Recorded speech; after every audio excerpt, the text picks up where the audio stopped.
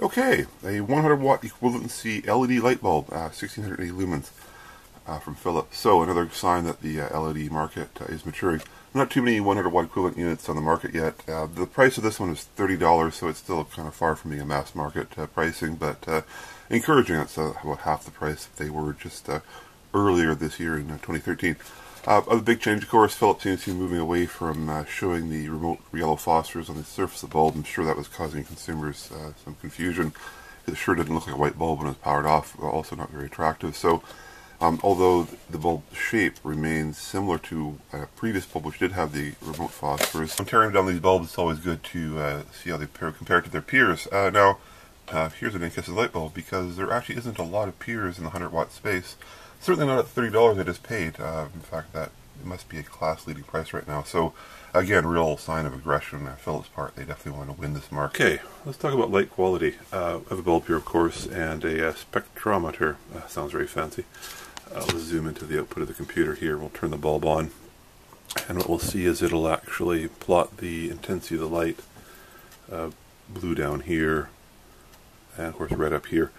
And then you can see the three individual spectral lines shown by this. Now, this sounds like a very fancy tool, but actually it cost me absolutely $0 to create.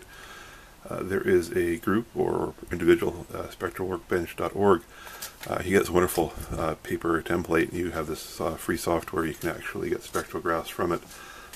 Now you can see, of course, I've actually come up with a slightly more robust construction with the paper template. Repeatable results are very hard, but making it out of metal, and of course there's the little slot here, and the diffraction grating is made out of just a cut in half DVD. So it's a real interesting tool to play with, see how the bulb spectra look. Okay, so let's take the look at the Philips bulb first here. Here's the screenshot of it, and here we have the red, the green, and the blue peaks. Let's compare that with this bulb here. Of course, it's the standard 100 watt incandescent bulb. And here are the peaks here, the red, the green, the blue. If you look closely, it seems like the blue is slightly lower on the incandescent, which suggests that maybe the Philips LED bulb is slightly cooler. And then, just for something completely different, a compact fluorescent bulb. And here's a spectra for that. And this is very, very different, actually. And I wouldn't have expected that. So, well, the next test is to see how light comes out of the bulb. Obviously, if you're trying to replace an old incandescent, it'd be great if the light came out in the exact same pattern. That way you'd be assured that it would be a good fit. LED bulbs are quite variable, however. Some are a little bit more downward firing than others. So, again, a bit of amateur science. It's very easy to actually find these patterns out. They never show them on the boxes, unfortunately. So, but with the light meter, what's obvious here is a polar graph. One can put the bulb at a fixed point and record the light intensity around at various angles. And you can see there's two sets of numbers in this graph, because I did both the incandescent bulb, because we're comparing it to this Philips bulb. And eventually you take those numbers and you put them into a spreadsheet like Excel. You can get a graph of the light intensity. Obviously, this is the center point of the graph. The further away you are from the center point, the greater the light output. So the plot on the very outer side is the LED bulb, and then the one on the inside is the incandescent. So that's the first sort of thing you note, is that this Philips bulb actually is producing more light than this 100 watt LED, which is good. More importantly, however, is the intensity. You can see, of course, both bulbs actually tend to produce more light on the sides than they do on the front. And the pattern, however, for the Philips is quite consistent, quite good. And the incandescent actually seems to have a bit of an inner lobe here. I wonder if that's a measurement error, because this actually should be relatively consistent around the axes. So, key takeaway, though, of course, is that this light, and no surprise, is doing a very good job of emulating an A-shaped light bulb.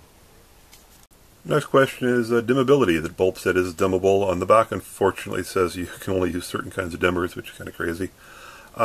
This is a non-qualified dimmer. It was bought well before the era of LED light bulbs, but let's see how it dims.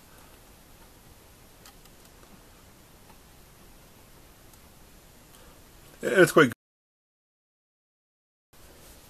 Okay, now perhaps you actually want to go out and buy an LED dimmer. I went out and bought one myself. It's just over $30, so they're really expensive. But let's see if the LED dimmers are any better than just simply one that's off the shelf.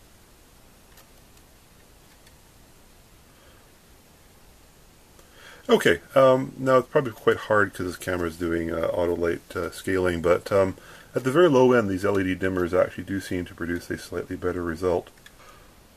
Okay, power consumption. And of course, this is the reason why incandescent bulbs have now been banned, at least where I live. This is drawing 20.2 watts, so it's actually drawing above what the box says. The box says 19 watts.